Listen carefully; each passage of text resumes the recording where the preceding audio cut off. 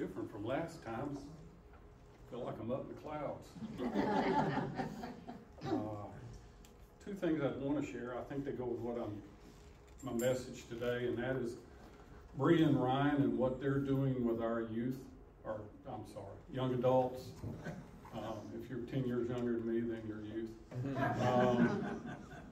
Praise God, we have y'all. God has really blessed us that you're in this church and you're part of New Covenant, and I thank you for that. And then also for Cindy and Debbie. They actually taught the children in this church the armor of God. And what a blessing that is that we have Cindy and Debbie, and they're teaching our youth. So I can't find anything negative that's happening in our church. Everything is positive. God's hands on us. And we just ought to continually praise God for where we're heading as a new church. Amen. And as the body of Christ. So today's message, and I'm going to start with a question. And it goes like this. Why would we be interested in or listen to non-believers or the world in general when it comes to how we worship God? Why would we care what the world thinks how we worship God? Our only source of how to worship God and His Son is His Word, and that's this book right here, the Bible. We must all acknowledge that only Jesus and His Word sustains and grows His church and grows us individually. In 1 John chapter 2, verses 15 through 17, and it's actually titled, Do Not Love the World. It says, Do not love the world, nor the things in the world. If anyone loves the world, the love of the Father is not in him. For if all that is in the world, and the lust of the flesh, and the lust of the eyes, and the boastful pride of life, is not from the Father, but is from the world. The world is passing away, and also its lusts, but the one who does the will of God lives forever. The one who does the will of God and does not love the world lives forever. There's our promise. I have a commentary from a pastor, Chuck Smith. He wrote, The Man God Uses, 14 Characteristics of a Godly Man, and it's a book that I've been reading quite a bit lately. And he gets to the point about the softening of the gospel of Jesus Christ. And this is what Pastor Chuck says. He says there's a common tendency today, especially among the intellectually elite, the smart people, to challenge the Word of God rather than believe it. Unfortunately, seminaries are constantly disputing the inerrancy of God's Word instead of discovering what God's Word's communicated to them through His Word. The results of this behavior is the growth of liberalism among the pulpits across the United States of America. God's Word, the truth, has been replaced with a lukewarm social gospel. But Paul writes about that in 2 Timothy, and this is what Paul has to say. All Scripture is inspired by God and beneficial for the teaching, for rebuke, for correction, for training in righteousness. Teaching, for rebuke, for correction, and training in righteousness. This Scripture is actually part of our church beliefs. It's written on it. That's what we believe. We believe in the inerrancy of God. This is God's Word, as it should be. And a biblical worldview is based on the infallible Word of God, this book. When you believe in the Bible is entirely true, then you will allow it to be the foundation of everything that you say and do. A biblical worldview is based on the infallible Word of God. When you believe the Bible, it's entirely true, then you allow it to be the foundation of everything you say and do. And then in Romans 12:2, Paul writes this, And do not be conformed to the world, but be transformed by the renewing of the mind, so that you may prove what the will of God is, that which is good, acceptable, and perfect. Do not be conformed by the world. If we're being continually transformed by the renewing of our minds, the more Christ-like we become. At that point, we come to desire God's will in our lives and not the world's. That's when we understand what's truly good for us, and we turn away from the world and what it's attempting to entice us with. We turn away from what the world is trying to entice us with. And here's a key point. Satan attacks us through our minds to convince us that this isn't true. What God's word says isn't true. He uses doubt. He uses anger. He uses confusion. He uses anxiety. And he will use any other emotion he can find in you to take and make you think this word isn't true and that it does not apply to you. And we have to be as a church, as Christians, we have to be on God constantly that doesn't happen to us. Now, a world or secular view doesn't believe God exists. They have no understanding at all of the will of God. Many people in the world today live in this selfish and fallen world where the desires of the flesh control their lives. Where the desires of the flesh control their lives. And they often end up incorporating these desires into their personal lives and their view on the world. I think you'll agree with this statement. Satan uses television, film, newspapers, music, magazines, books, and even academia to bombard us with anti-God values and beliefs. And these attacks are constant and daily upon us. All you got to do is turn on the news. Oh, and I almost left one out. He will use the pulpit if the church lets him. That's why we have to be on God and know God's word. And as Christians, we have a very big fight on our hands because what did Jesus command us? He said, go out and make disciples of everyone, baptizing them in the name of the Father, the Son, and the Holy Spirit. That was quite a command he gave us. So what's Satan going to do? He's going to come after us for that.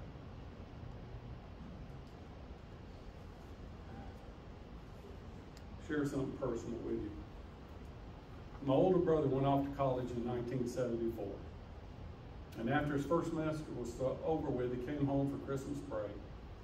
And he informed my mom in a very belligerent way and said, God didn't create the world. There is no God. It was all evolution.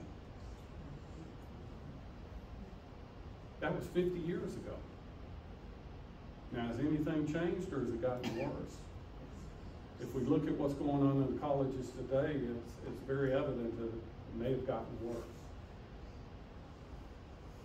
He died alone in Pine, Idaho 8 years ago on a Christmas Eve morning.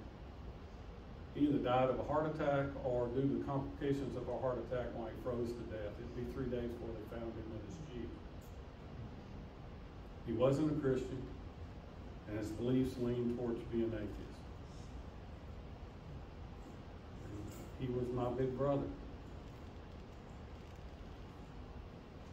Many people in the world today don't demonstrate the love, the compassion, the obedience, humility, or priorities of our Lord and Savior Jesus Christ.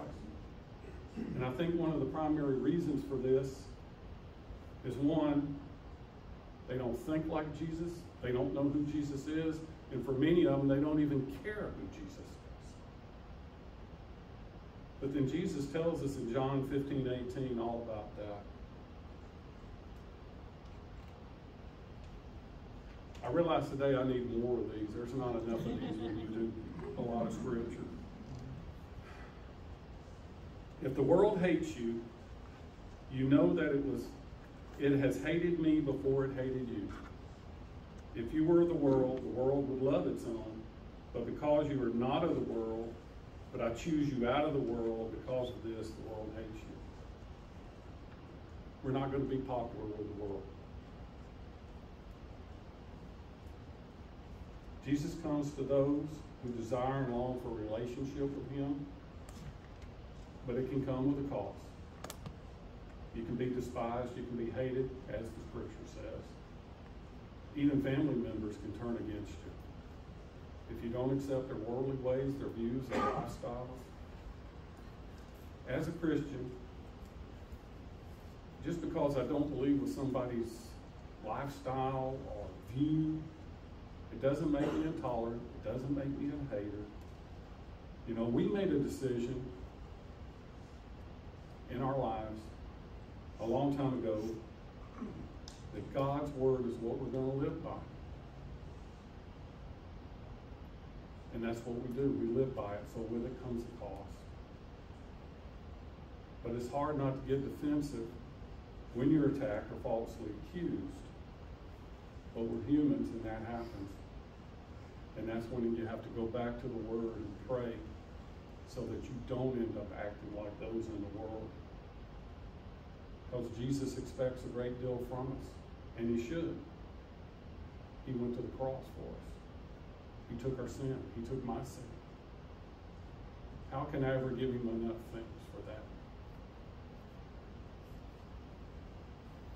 John Wesley shared his concerns with the church holding to God's word in 1786.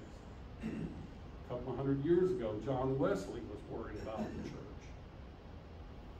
I'm not afraid that the people called Methodists should ever cease to exist in Europe or America. But I am afraid lest they should only exist as a dead sect, having the form of a religion without the power.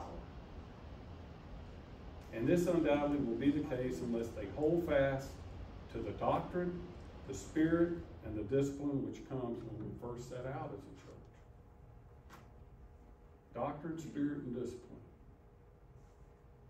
As Christians, we either follow God's word and be led by the Spirit, or we could drift away, as John Wesley feared. And you know, sadly today, many denominations have lost sight of God and his Son, Jesus Christ.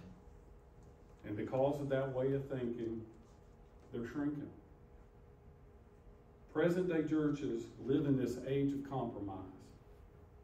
And the gospel of Jesus has been put on the back burner so the church can be accepted in the world. The gospel of Jesus Christ has been put on the back burner so that we can be loved by the world. I'd rather be loved by Jesus. The gospel of Jesus Christ has been watered down to make it palatable for the masses. And sadly, many churches in the world today want that. But as a newly formed church, we must be on guard at all times, especially here at New Covenant Methodist Church. We must wear our armor of God at all times. And I think we're on the right path to that because Cindy and Debbie are teaching our kids that now. The armor of God. But as a church, we also have to have our armor on. Nowadays, sin and unrighteousness all seem normal in the world. And righteousness seems strange, if not wrong. Isaiah 5:20, woe to those who call evil good and good evil, who substitute darkness for light and light for darkness, who substitute bitter for sweet and sweet for bitter. I think we see that, don't we, every time we turn on the TV? Evil's good and good's bad. You're either righteous or you're unrighteous. You're either in God's light or you're not, or you're in the darkness. There's no in between. And we have to stand firm on God's word at all times. But then there's this tremendous pressure on Christians in the church to give in to the spirit of the age, as it's called, which refers to certain attitudes or values in our society. Spirit of age refers to certain attitudes or values in our society. We'll hear people say, well, God's word's outdated. The times have changed. Scripture comes across as even harsh, and some of my brothers on Wednesday night have heard that before in the past year. You know, it's a little bit harsh. Well, just follow it. Do what it tells you to do. Be obedient. Quit worrying about whether it's a little tough to follow. David Platt makes this statement in his book, Counterculture. It's another book that Brother Mark has shared with me over the years. He's making my library grow quite big and just sharing. I've got to find more room. David Platt says this, and it goes along with Isaiah 5:20. It says, as a good judge God is outraged by injustice. He attests those who say to the wicked, you're good, and to those who are good, you're wicked.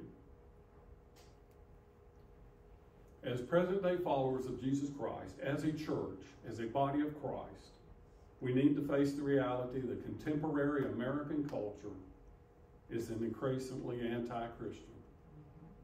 Again, all you got to do is turn on your TV and you'll see it. But who feeds this compromise? Who's behind the worldview? The attack on the Bible? Satan. He's feeding those lies and people are listening. And I've mentioned this before. He hates God, he hates Jesus, and he wants our souls.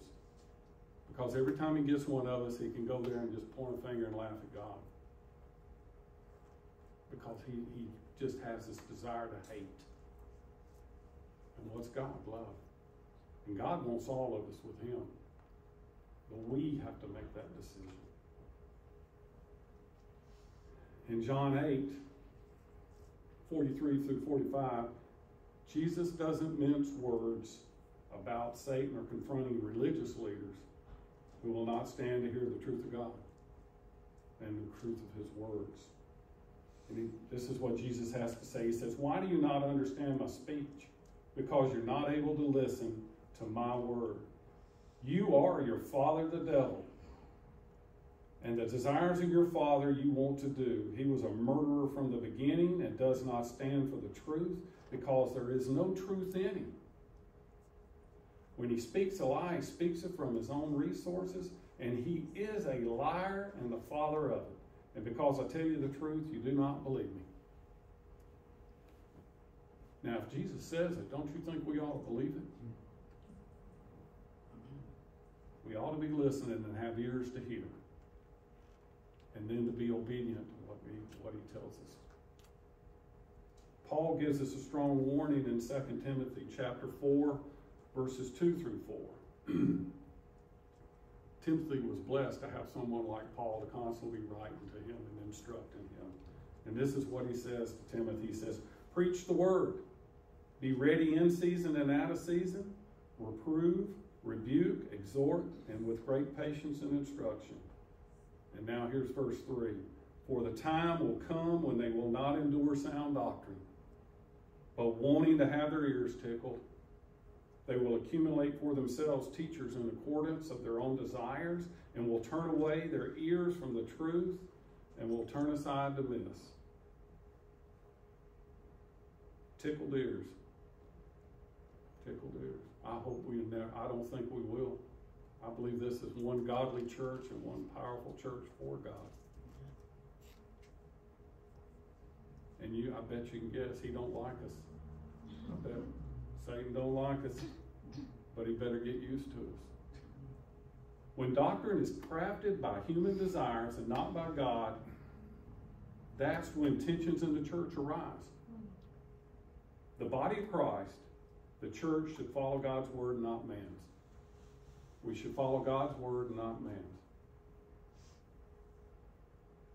And if we don't completely trust this word, then why are we even sitting here? God is the author of all Scripture and cannot lie, and so we know that his word is true. His word is the ultimate authority in our lives. His word is the ultimate authority in our lives. Over the years, I've heard quite a few sayings from different people, both young and old. I'm a good person. I still haven't figured out what that one means. I don't need the guilt of religion. Well, Jesus saved me. I don't have any guilt. There is no God, because how could a God allow such misery and suffering in the world? God didn't cause it, man did. He disobeyed him, rebelled against him. And then this one, I don't need to be judged by anyone. I don't want anybody to judge me.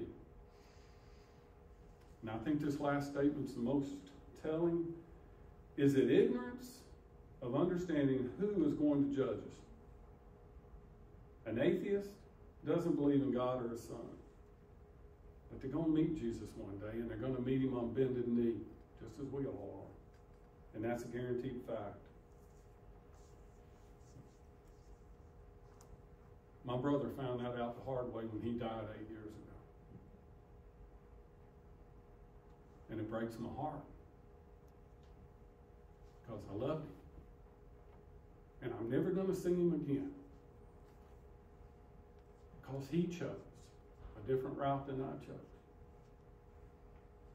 And that's heartbreaking. God's judgment isn't about being mean, and we've heard this, I'm sure. Mean or a bully. God isn't those things. He's the exact opposite. But God does bring discipline and judgment and wrath on those who are slaves to sin and rebel against him. And even this discipline, though, is based on love. He does love us. He proved it. He sent his son, didn't he? Jesus went to the cross for us. In Hebrews 12:6, it's just a short sentence, but for the Lord disciplines the one he loves and punishes every son whom he receives. The Lord disciplines the one he loves. A.W. Tozer made this comment, and I think it speaks volumes of those wishful thinking, if not misguided at best. And this is what Tozer says. He says, the vague and tenuous hope that God is too kind to punish the ungodly has become a deadly opiate for the consciences of millions. The vague and tenuous hope that God is too kind to punish the ungodly has become a deadly opiate for the conscience of millions. We're told by misguided, if not veiled church leaders that Jesus loves us and that's all that matters. And yeah, Jesus does love us. He proved it on the cross. He laid down his life. But it does matter how we live our lives, what we believe, and how we worship. When you're persecuted for your faith, rejoice that you've been counted worthy to suffer for Jesus. He suffered for us, and so as his followers, shouldn't we suffer at times? Remember that when trials come, they will refine our faith and build us spiritually. When the trials come, and they're going to come, it's life, we'll be refined and we'll grow spiritually. And as Christians, we have to stand firm on our biblical beliefs when others turn away their ears, their hearts, and their minds from the truth. We have to stand strong. And so one of my last scriptures today, y'all have heard it many times. The men have heard it continuously over the last several months or more, thanks to Brother Mark. It's Ephesians 6, and I'm not picking on my brother Mark because I love him dearly, and he's a godly man, and he's such a blessing. But Ephesians 6, verses 10 through 13. Finally, be strong in the Lord and the strength of his might. Put on the full armor of God, so that you will be able to stand firm against the schemes of the devil. For our struggle is not against flesh and blood, but against the rulers, against the powers, against the forces of this darkness, against the spiritual forces of weakness in the heavenly places. Therefore, take up the full armor of God so that you will be able to resist in the evil day, and having done everything, stand firm. Stand firm. And so our church body, this body of Christ that we are, must stand firm on God's word and not what the world wants or believes. I believe God's getting tired of these churches that are caving into the world. But we should never waver in our beliefs or attempt to appease the world. I have one last little sentence here. Teresa brought this to my attention this week. If God's word tells you what a sin is, our opinion doesn't matter. Because it's God's word. So I thank you, my brothers and sisters. It's always an honor and a blessing to come and share with y'all. I just praise God every day in thinking that I can do this and be a part of this church with you. It means everything to me, and I just love you dearly. So thank you. Thank you. Amen.